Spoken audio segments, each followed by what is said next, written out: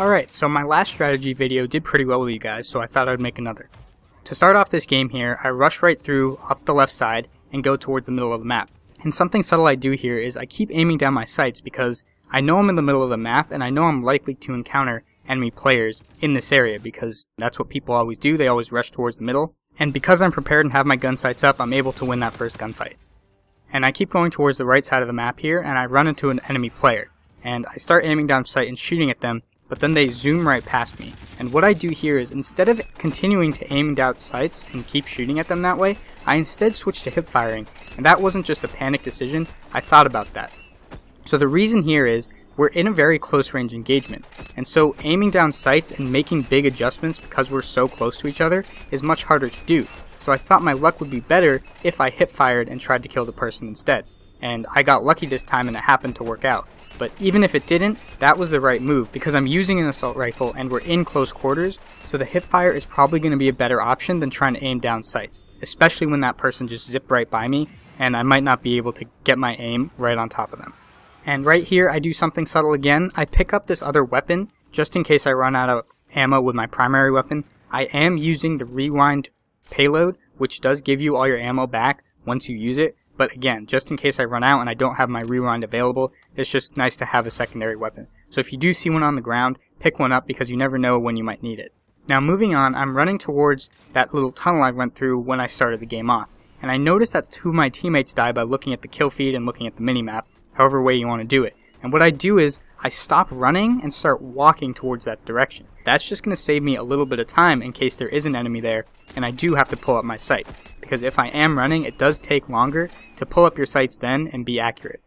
So I managed to get lucky here, this guy isn't looking at me, and even with my poor reaction time then, I was able to get a kill. So again now, I'm rushing up the right side, I get lucky and win this gunfight over this player, and then I see another one. And right here, I make a calculated decision. I know that that other player got some bullets on me, so I'm already damaged, and I already stopped aiming down sights by the time I saw this player. So if I was to start shooting at them, I would have to pull up my sights before I could even start firing, and based on the way that player was standing and they were already looking in my direction for their dead teammate, they were probably already aimed down sights. So combining that with the fact that I already took some damage and I'm not aiming down sights, this gunfight is already very unfavorable for me. That's why I make the decision to use the rewind here. So that's just a really good example of knowing when to use the rewind, and on top of that, having the ability to use it quickly. So I've been using rewind pretty much all the time, every time I play Infinite Warfare. So using it a lot will help you use it quickly in a panic situation, but it's also important to note the situation and see if it's best to use it, and sort of make that calculation on your own.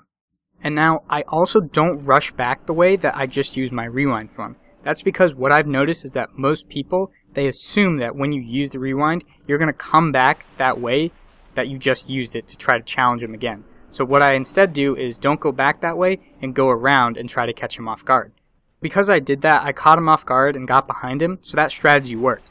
But what I did here is I messed up, I didn't get any shots on him, and I alerted him to my position, so that's why I decided to run away, because he already knew where I was, and if he started to creep around that corner and already aiming down sights, ready for me to come through, then that gunfight's unfavorable and I don't want to be in that situation, so that's why I ran away. So right here, right out of the spawn, I noticed this tripwire thing on the door. Based on that and some of my teammates' deaths in that area, I knew that there was probably someone in the corner on my right. So what I did is I destroyed that trip mine thing and then ran out of the door and boosted, so that if someone was in that corner and they were looking at the doorway, they would be thrown off guard if I were to just run straight out and boost, and their aim would be off and I'd have a better chance of killing them. So my method here was good, but that player actually wasn't in the corner, and they were on top of that roof, and I didn't even know that was a spot. But the point is that if you think someone's in the corner, don't just slowly creep out of the doorway, because they're probably aiming down sights at it. You gotta run through it and catch them off guard, and that'll help you get a kill. Because he did kill me, I go back for the revenge kill. And something important I do here is I don't run out of that doorway because I'm playing frontline, right? So when you spawn, you have that automatic protection, that invincibility for a certain amount of time or until you leave the spawn. Because I know that that player is in that corner, instead of me just running straight out and trying to challenge him, I stay in the safe area so that I can keep my invincibility so that if he does see me and start shooting at me, he won't be able to kill me.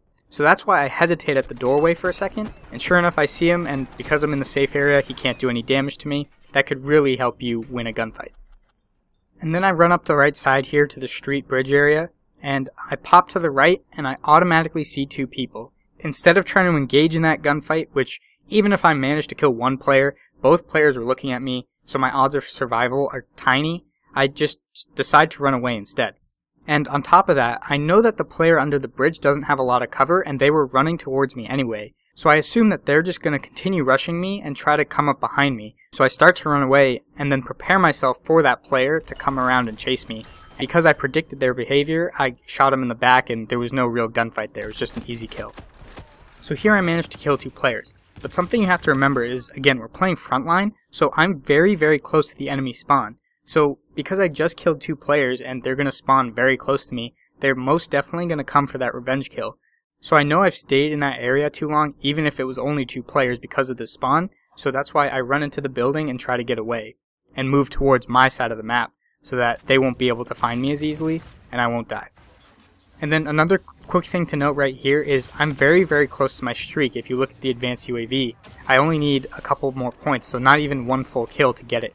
So instead of rushing out and trying to get it, I just sort of sit in the corner a little bit. It is a little campy, but I'm so close to the streak that if I just wait it out a little bit, I'm more likely to get it this way than to take my chances in a gunfight. So I just wait here for a little bit until I do manage to get the kill streak.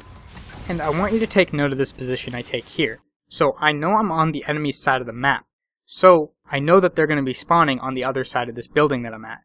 But because I know they're going to be rushing out of their spawn, if I take this position on this side of the building, when they rush out of their spawn, they're not going to see me because they're not going to be looking towards their side of the map, towards their spawn. They're just going to be looking towards our spawn.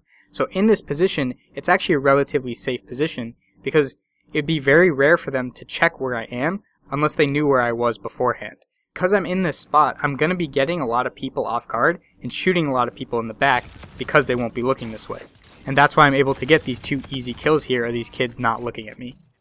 One more thing I want you to notice here is I get a kill on the right side of the building here, I run to the left and I check it and there's nobody there, and then I go back to the right side, but I hesitate. I don't immediately go and check the right side again. And this is because the person who I just killed on the right side, if they were coming for a revenge kill, they might have just rushed back up that side, and if they knew I was there and were prepared for me, if I popped my head back out, I might have lost that gunfight. That's why I hesitated a little bit and didn't go immediately, because I wanted to let a little more time pass, so that if they were checking that area, they might move on. So earlier in the video I talked about that red trip mine thing, and then I thought that someone was in the corner and they were actually on the roof, and I didn't put all the instances in this gameplay, but that kid pretty much went up there the entire time, and he killed me a bunch of times. So I should have remembered that he was there, and in this clip here, I just run out towards that side of the map, and I'm not even thinking about it, and he manages to kill me again. But generally speaking, when someone kills you in a spot multiple times, or you can see that they're trying to rush to that spot for a lot of the game, they're probably going to be trying to go to that spot the entire game. So every time you go towards that area, you should be checking for that player. Just do it constantly because they're probably going to be going back there. So that's a mistake I made here, and I've died as a result. And to add one more small point to this, you can see I earned my advanced UAV, but I don't call it in. And that's because I'm conscious that the round's about to end. It would be better to save it for the next round. And what I do in the next round here is also something important that you should know, is I don't call it in right at the beginning of the round. I wait a good 10 seconds to call it in, because if you call it in right at the beginning of the round, everyone's in their spawn, right? So it will take at least 5 seconds for people to start defusing towards the center of the map. So that's 5 seconds of the advanced UAV you would have lost if you just called it in immediately. Because even if you knew where they were, you could not possibly get up to the center of the map fast enough to be able to use that information to kill them. So waiting some extra time for people to start working their way throughout the map is a good thing, because that'll let you get more value out of your advanced UAV. And then one final thing I want to mention here is similar to what I talked about earlier. So I see this guy coming out of that same doorway I was in earlier, and I notice that he has that invincibility on because he spawned recently.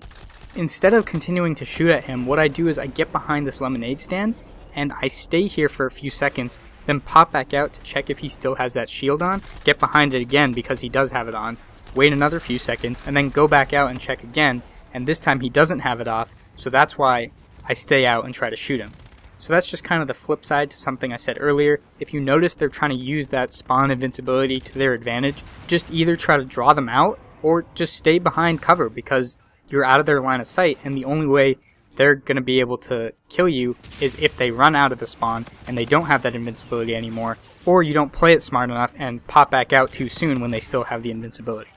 So that's something useful to remember, and that's about it for this video, guys. I hope you guys enjoyed and learned something new. You guys thought this was as useful as the last one. Leave a comment down below letting me know what you think about this, if there was something I covered that you liked, something I covered that you didn't like or disagreed with, or you thought there were some other things that I could have covered that I didn't. I always love to read your guys' comments, hear what you guys have to say, hear how you guys think I can improve this series, or do other things to help you guys get better in Infinite Warfare. So, thank you guys so much for watching, and I'll catch you all in the next video.